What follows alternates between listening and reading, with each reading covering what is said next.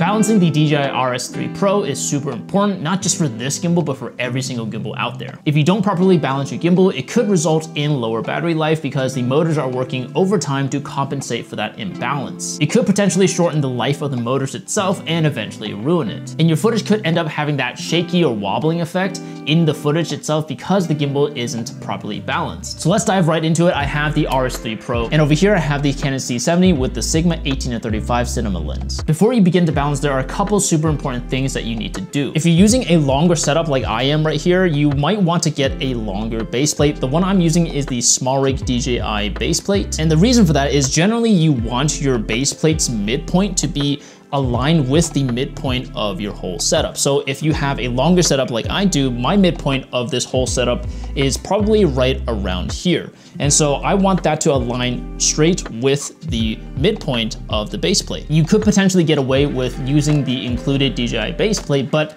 I feel like it's a little bit short, especially with a longer setup like I have right here. If I place it like right next to each other, you can see the midpoint of that DJI base plate isn't exactly aligned with the midpoint of my camera setup. And because of the weight distribution of a longer or heavier setup, the shorter DJI base plate might not give you enough room to balance it on the gimbal. I also really like base plates that have two screws for you at the bottom to secure it onto the camera itself versus just having one screw and having the camera shift its weight around. In addition to the base plate, you also want to attach other accessories like a follow focus, any sort of cables, flip out the LCD screen, make sure you have batteries in there already, ND filters, microphones, and anything else that you might want to attach on the camera before you actually go and balance. Now, if you're using a zoom lens where the barrel of the lens zooms in and out, you want to zoom in halfway before you start balancing. So for example, I'm on the 24-70 right here.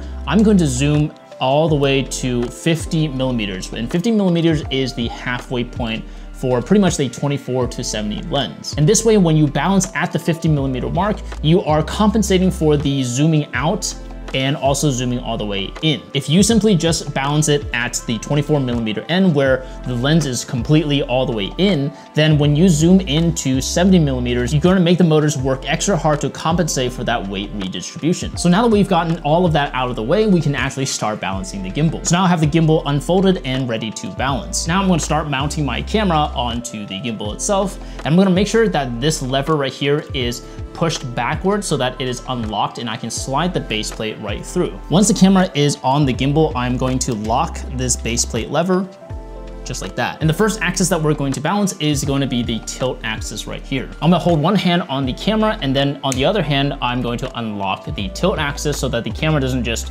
fall right over. The first step is to tilt the camera all the way up and see where it's going to fall. If it falls forward, that means it is too bottom heavy. If it falls backwards towards you, it's going to be too top heavy. And you're going to adjust the weight distribution by unlocking this little knob right here, and then simply sliding it up the mounting bracket or down the mounting bracket. And if I let go right now, it's going to fall forwards. It's gonna fall away from me, which means that it is bottom heavy. So what I'm gonna do is just simply adjust the weight so it's still falling forwards. And once you have the camera completely still where it's not falling backwards or forwards, that means the first part of the tilt axis is completely balanced, and you're going to lock the knob right here. Now the next step is to balance the base plate. Right now, as you can see, the camera is falling forwards really, really fast, which means it is too front heavy. If I let go and the camera falls backwards towards me, that means it's too back heavy. So what I'm gonna do is unlock this lever right here to adjust the base plate. I'm gonna push it back and see where it falls. It's still falling forward. And right there looks to be completely balanced. If the camera isn't falling forwards or isn't falling backwards, that means the base plate is completely balanced, and I'm going to go ahead and lock the lever again. So now that I have adjusted the base plate, this tilt axis can go out of balance. And so now it looks to be a little bottom heavy, which I'm gonna adjust. Cool. So now that I have the camera completely still when it's facing upwards, that means the mounting bracket part of the tilt axis is completely balanced. And again, I'm just going to tighten up this knob down here to make sure that it's not going to shift or anything like that. And I'm gonna just double check again to make sure that everything is completely balanced. I'm gonna set it to the middle, and it looks like it's tilting forwards right now. So that means that the camera is a little bit too front heavy. I'm going to unlock the base plate again, and I'm just gonna use this knob right here to do some fine-tune adjustments. So it's falling forward, so I wanna shift it backwards ever so slightly. So just a little bit more, and right there, you can tell that it is completely balanced because it's not moving anywhere. I'm going to lock the lever and just double check. This is good. And this is also good. So with that, I'm going to lock the tilt axis again and make sure that it doesn't go anywhere. So the next axis that we're going to balance is going to be the roll axis in the back right here. And again, I'm going to hold the camera as I unlock the axis to make sure that it doesn't just fall onto the side. When the camera is facing you, if the camera is tilting and falling off to the left side, it is too left heavy. If it's falling to the right side, that means it's too right heavy. And all you're gonna do is push in the opposite direction of where it's falling. I'm gonna move this handle out of my way first before I start balancing, and I'm going to unlock the lever, and I'm going to just push in the opposite direction of which way it's falling. It's falling to the left, so it's too left heavy.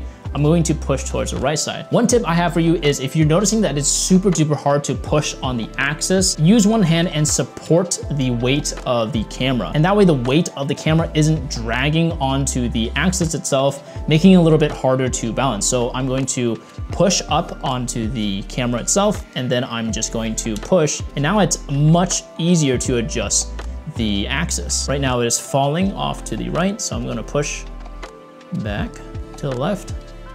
And right there is perfectly balanced. If the camera isn't tilting left or tilting right, then it is perfectly balanced. And I'm going to go ahead and lock the lever again.